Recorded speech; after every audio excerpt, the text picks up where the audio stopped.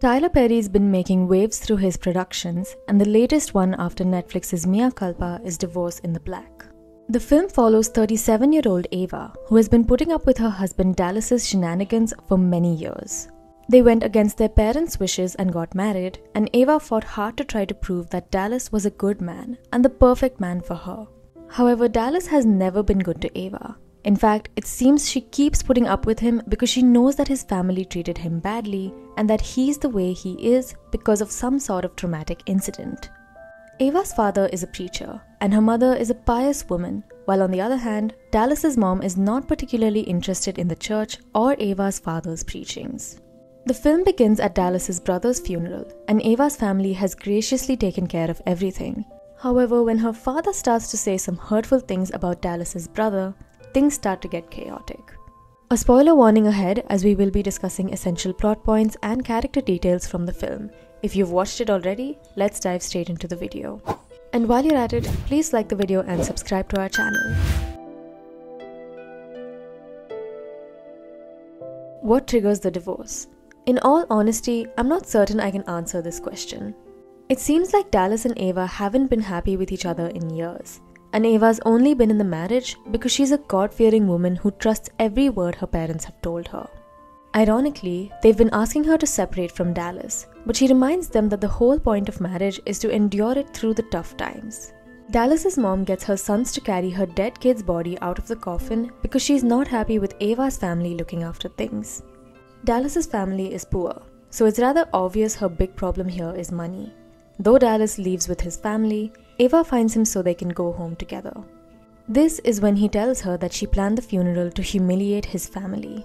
Somehow, this woman doesn't run in the other direction and goes home with this guy who drinks all the time and does not care about work or anything. At home, Dallas is bent over the toilet and sleeping, and Ava is kind enough to try and take him back to bed. But Dallas says something cryptic that makes her quite concerned. It seems like Dallas has been hiding some sort of secret, and he says she made me do it in his drunken state. We'll get back to this towards the end.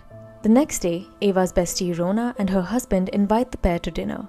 The reservation's at 7, but Dallas can't wait a mere 45 minutes for Ava to shower and get changed because according to him, all she did all day was sit in the bank. When Ava's done showering, she comes down to an empty hallway. A drunken Dallas insults Rona and her husband, who is apparently his own best friend, and then says some nasty things about black women. This is when he decides to announce in front of the whole restaurant that he wants a divorce. What happens in Ava's hometown? Ava immediately returns to her parents' house because they're her support system. Her parents are truly understanding of the situation, and her mom eventually comes upon a letter that details all the abuse that Dallas has committed against Ava. They hide these details from her father because he's an ex-Marine, and given his daughter was treated like trash, he'd have a bullet in the man's head in no time.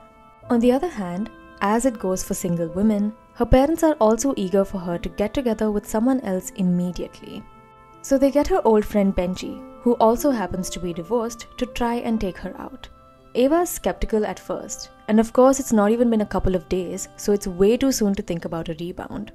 But Benji also just wants to be a good friend and help Ava with whatever difficulties she has in terms of the divorce. Ava's grateful, but she also just wants to be alone, free, and happy. Eventually, on the last day of her holiday week at her parents' house, Ava spends the night with Benji in the back of his truck.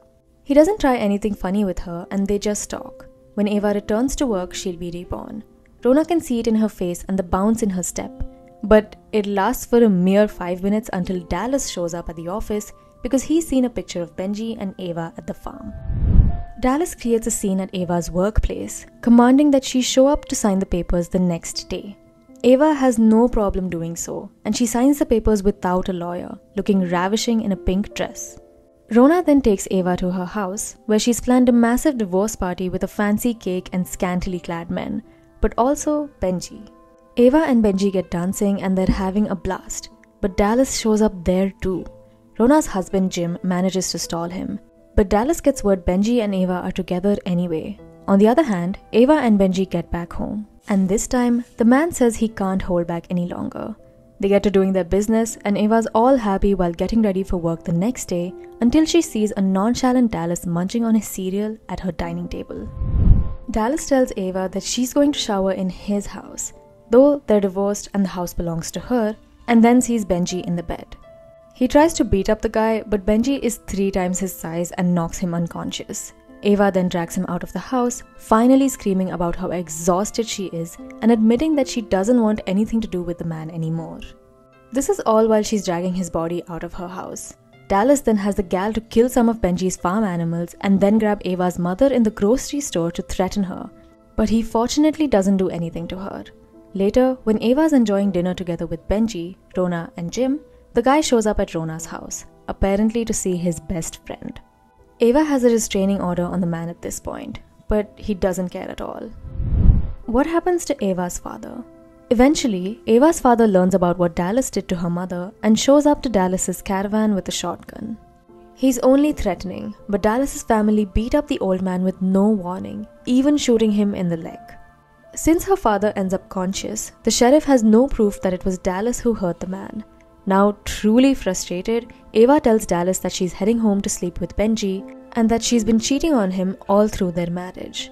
This, of course, is to provoke the man, and lo and behold, Dallas is breaking into the house within seconds.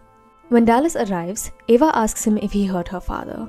He doesn't give her a straight answer, but everybody knows the truth.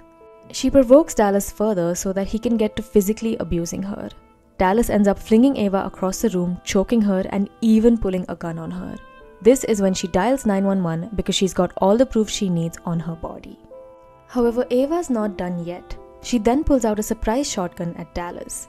He taunts her to shoot and she ends up doing it, leaving the man dead for good. In Divorce in the Black's ending, Ava's family wins because her father's well again and they're all happy and together.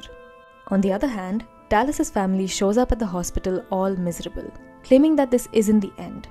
Now, what was the thing that Dallas was talking about at the beginning of the movie? He says that he ended up killing his dad for his mom because he was abusive towards her. Eventually, he turned out to be exactly like the man, which I suppose we're meant to attribute to his guilt. This definitely doesn't warrant Dallas's behavior, and despite Ava repeatedly asking him to get help, he never listened, only spewing out misogynistic nonsense. Dallas was brought up in hatred, while Ava was brought up with love and respect. And still, she tried her best to stick up for the guy. For him, it became about how she was trying to change him and never about her trying to help him, which is probably why he ended up dead.